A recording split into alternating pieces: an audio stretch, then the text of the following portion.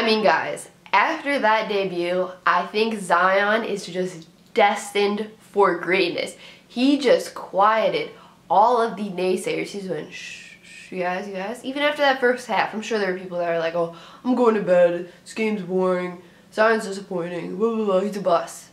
But that second half, that fourth quarter, let's go through the stats here. I'm just going to read them off my phone to double check because, you know, we don't want to disrespect Zion because, you know, he was getting disrespected tonight and I'm not going to take any Zion slander. So in 18 minutes, he had 22 points, 7 rebounds, 3 assists. He shot 8 of 11 from the field and 4 of 4 from three-point range.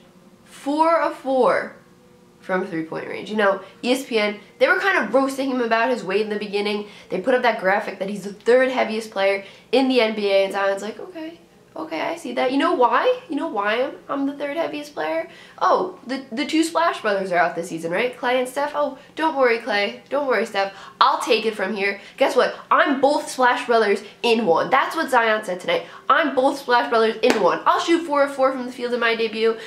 You know, the Spurs, they're going to disrespect me and let me shoot like that.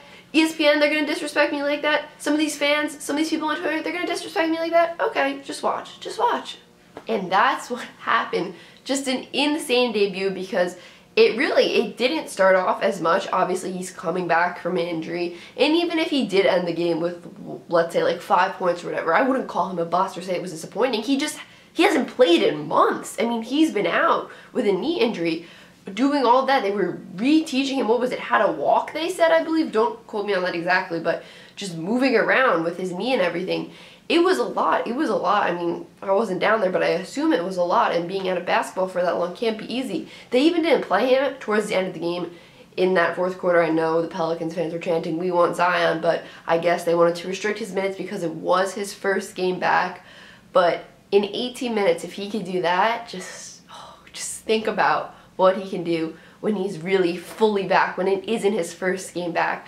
I kind of wish the Pelicans did, you know, put him out there to finish that game because he really got the Pelicans back in that game. Ultimately, they did lose, but I mean, the Smoothie Center, what is it called? The Smoothie King Arena? What is it? Wait, I have to double check now. It's a funny name.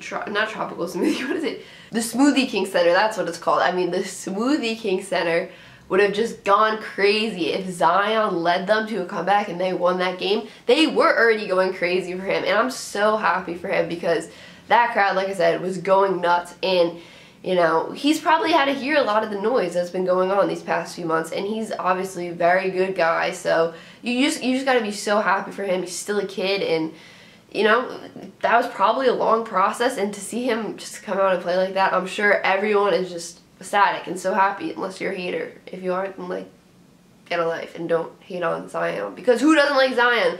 And just wait, you know, wait for the dunks to come, because if he shot 4 of 4 from 3 tonight, these defenses, they're gonna have to start strategizing better for him. And yeah, just crazy game, so exciting how it literally went from here all the way to here in just a matter of minutes, how he just like exploded in the fourth quarter for a crazy performance.